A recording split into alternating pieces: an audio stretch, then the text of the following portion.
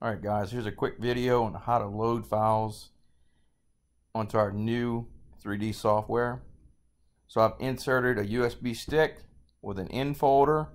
Inside that in folder I have my project folders, and inside project folders I have my files that I want to bring in, such as a surface model, which is an XML file, or a DXF file for line work. So with that said, I'll insert my USB stick into the panel, go to Tools, Data Transfer, and USB Sync.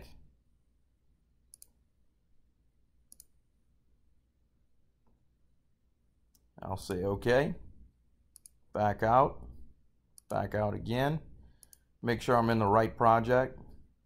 You can change that by clicking here. Back out, go to Settings, Surface. So what's new with our newest release is this here. So a terrain model is your XML, your surface model. Some people call it a DTM. So I'll choose that terrain model. Here's one of my terrain models. I'll hit Add, and here's another one, so I can add it as well. So here's my two models. I'll actually turn this one on. This makes it visible. This would make it invisible, so I'll leave it green for visible. I'll page over one time. Note here as well, if you had a centerline file, you could use it. Generally, I'll bring in a CL file from Carlson and use it for my centerline here. Page over one time. This is where your DXF models come in. You can take a quick preview and see what you have, and you'll hit Add. You can change some things here. If you wanted to just to have certain layers, you can do that. One more page over, here's your tolerances. You can change this to whatever you want.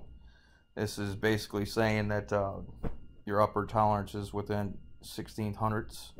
Same with the lower tolerance. You can back on out, back out again, and hit grade.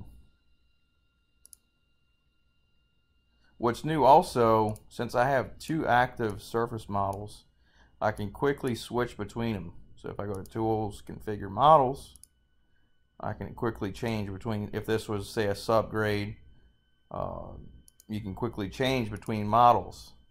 I can turn this one on or off. Notice what it's doing in the background. If I turn this off here, it's just showing you that you can turn on or off surface models. You can also change some settings there if you wanted to. So it's a neat new feature. All right guys, thank you. Take care.